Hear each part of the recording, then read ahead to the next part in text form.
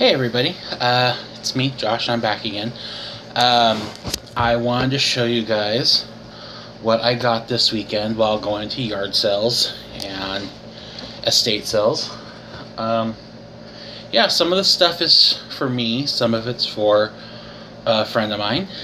I'm not going to say his name because it's private, but it's for him. So, on with the show. Okay, so angle this down here. So this is for my friend. I got a 7-pound bag of assorted Barbies. This one is just your bargain basement ballet doll that came out like 10-15 years ago.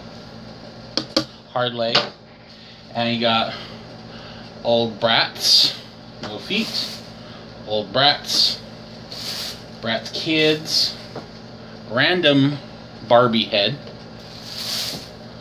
old school rubber leg Barbie,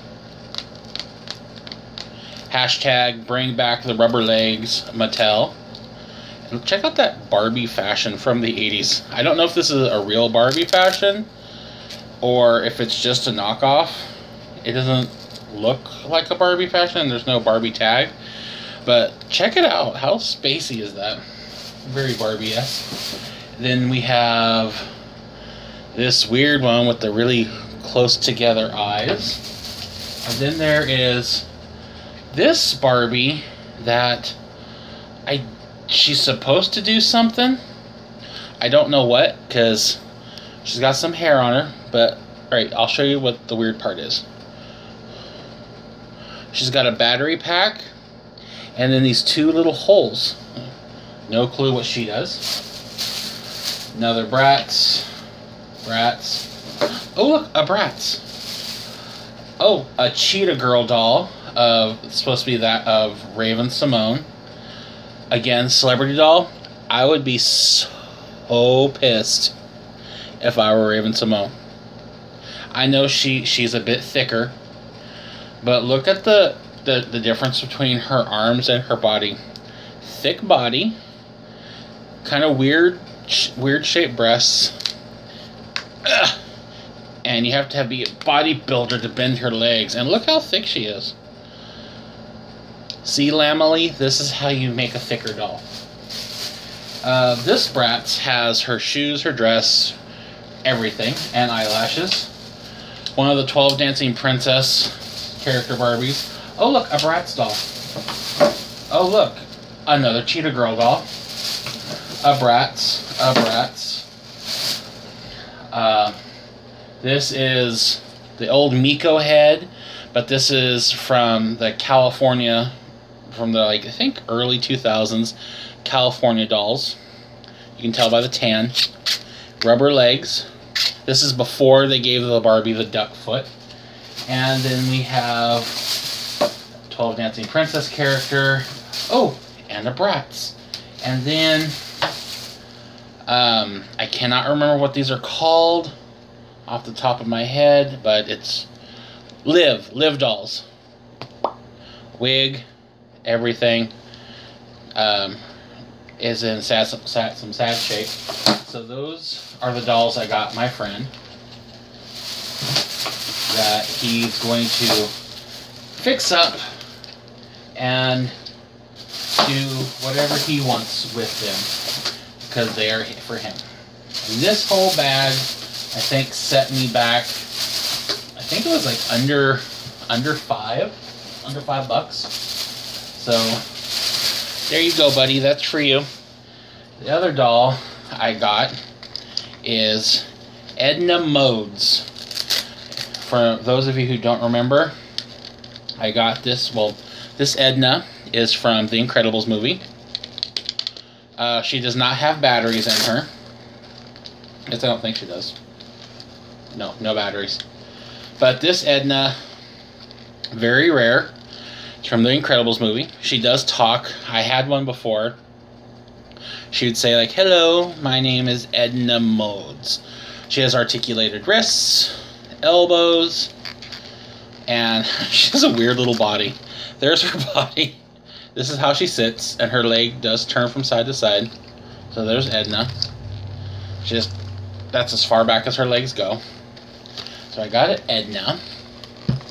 And then I got Blue from Tailspin. His head moves, arms move up and down, and his legs move up and down. This poor guy is in some rough shape. He's got scratches all around here, some sticky goo right there because I haven't had time to clean him, and he's missing some chunks of skin on his nose. Okay, let's see what's in the big bag. Alright, we have Monster High dolls. We have another Monster High doll. Put those in the collection. We got a strawberry shortcake. The Wonderful World of Strawberry Shortcake. Life is Berry Delicious. Mini vinyl playset figure display case with some minifigs. There's a little baby strawberry. There's a little cherry tart. Strawberry on a skateboard. Another cherry. There's raspberry. And then they all have pegs in here so you can pose them and shut it up. And I know it's missing the handles on the door and whatnot, so I got that. Then I got this Diva Stars for when they swapped them out and gave them Barbie bodies. Let's see, I don't think she talks anymore. Her batteries are dead. But they used to talk and her lips would light up. These ones are the ones without the blinking eyes. Pop-on shoes. Barbie body. Her shoes unlock like... Well, they would unlock. Oh, there we go. Shoes unlock, so she's got like flat foot in there. And then they just lock up. And this dress is going to go on a Barbie, I think, because I do like this dress a lot, and I think it would look good on a Barbie. So that's coming off of her and going on to another doll. I got her. And then, what else is in here? We got this little girl, also from, it's the Frightmares from Monster High. And then got this little Nightmare baby. It's the tiny chatty baby.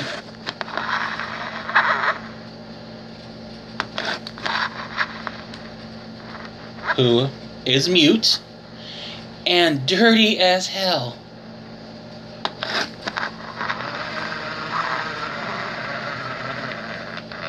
That sounded really good, didn't it?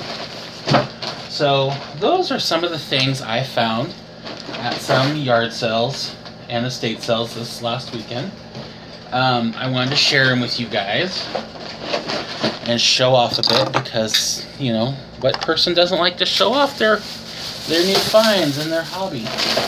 So I wanted to do that real quick like. And it came, luckily I found this big Disney bag that I now store, like when I go shopping and thrift stores and yard sales. I take this big bag with me so I can just load up everything I need and everything I want, and it's good to go, and it's really durable. So there's that. I had to share with you guys because I thought you guys would like it. Also, I wanted to show you guys some of my ball joint doll stuff because I've been going through it and just, yeah, I didn't realize how much stuff I had till I started going through it. Oh yeah, one other thing I got this week. I got a llama. Look how cute. Her name's Priscilla. That's my little llama girl. So I wanted to show you guys that, and I'll show you some ball joint doll stuff here in a minute. And I've been told that the way I do my filming, because I don't edit, I don't do any of that. It's called, what they call it, guerrilla filming, guerrilla style, and meaning that I shoot from the hip. I give my first impression on everything. It's not scripted. I don't edit. I just tell you what I think and let it go.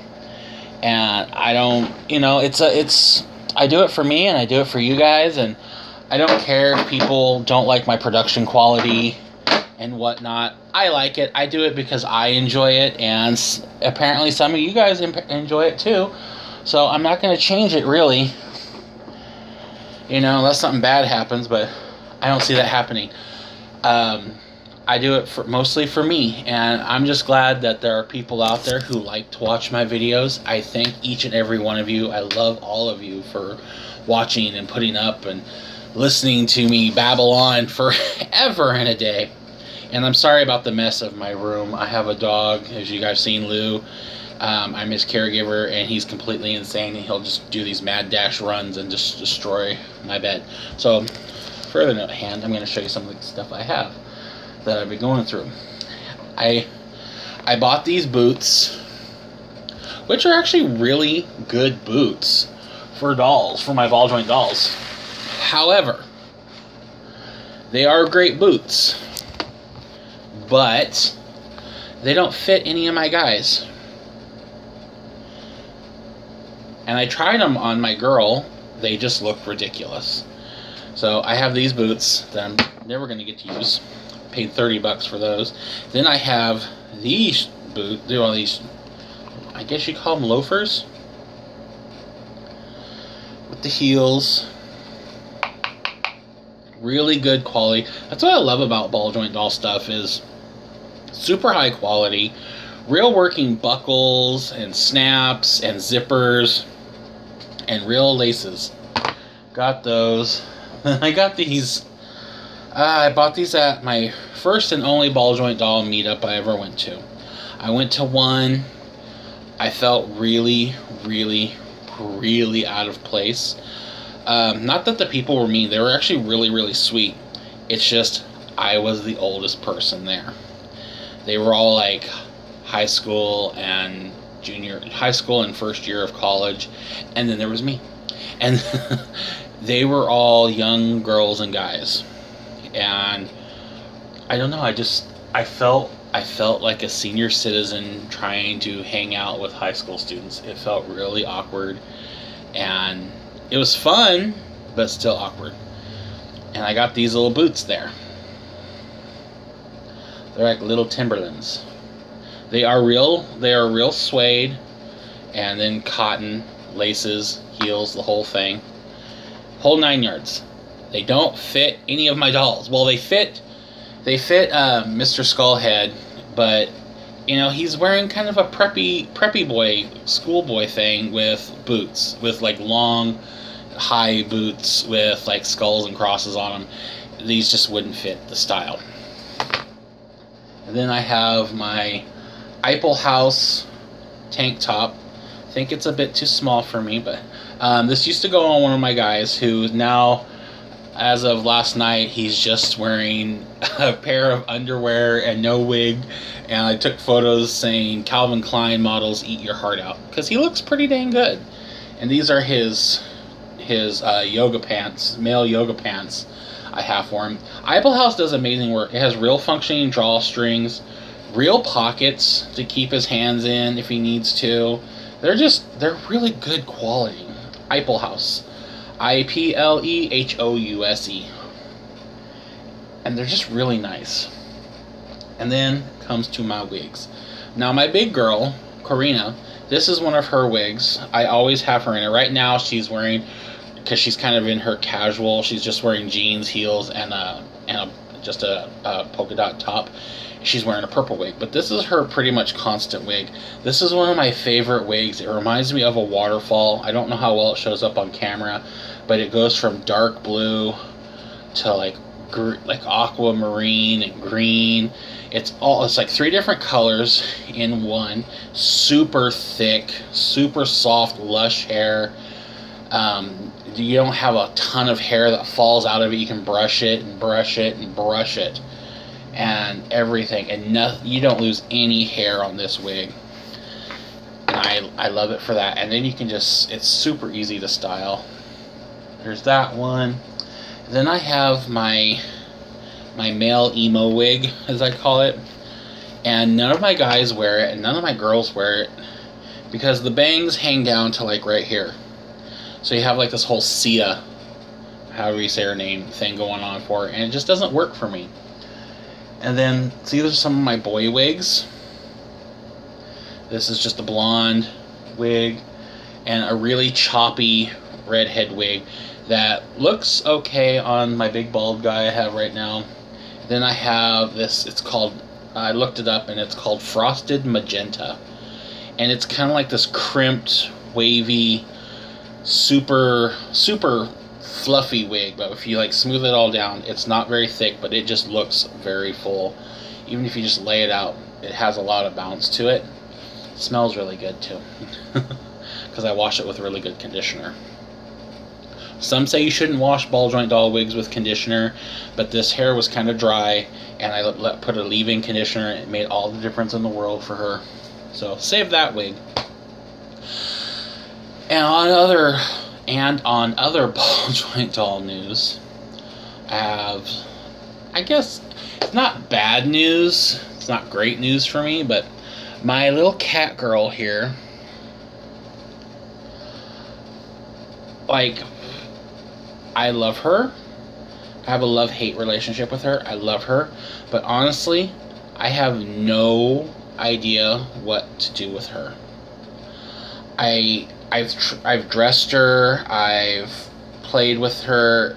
It's just, I feel so bad because she just stands there naked off to the corner on her own. And it's not that, like I say, it's not that I hate her or anything. I just don't know what to do with her. I'm not used to ball joint dolls this size and this small. I like them bigger normally. And when I was initially buying her, and this is my fault, my stupidity, I didn't really read into the sizing. A friend of mine has her. I didn't know that they came in, I thought it was 43 centimeters, which is 17 inches tall. It's not. She is roughly about 12 and a half inches tall, about the same size as a vintage Gem doll or Darcy, and I just don't know what to do with her. She can't really wear a lot of clothes. She can wear some really stretchy Barbie clothes, but only dresses, because she has some hips on her. So I don't know if I should keep her or trade her off or what. I feel really, really bad. So yeah, there's that whole thing. And this is what I was talking about. This is my big male, one of my males. He's now like a Calvin Klein model. He just kind of hangs out there in his chone since last night. Oh, and I gave all the other guys dolls and toys to play with. And there's my big girl, Karina, in her casual outfit with her belly chain and her purple wig. Everyone else, Lacrimosa's just standing there back there brooding, because you know that's what he does. He's one of those and there's Mr. Skullhead, the bane of my existence, my mermaid girl, who, another one that she's a pain in the ass. She's pretty, but she's a diva. I want to kill her, but I love her at the same time. And then there's my little werewolf boy, who I have not yet named, which I feel terrible. Love him. And there's little Miss Zombie. So there's some of my ball joint dolls and some of the stuff I found over the weekend. I want to thank you guys for allowing me into your home and to share my findings with you. And thank everybody for all the kindness and support and love you guys show. And just say I love you guys, and I hope you all have a wonderful week ahead of you. Try to keep positive. Don't let the haters get you down, because I'm trying my best not to. and just enjoy life. Love you guys.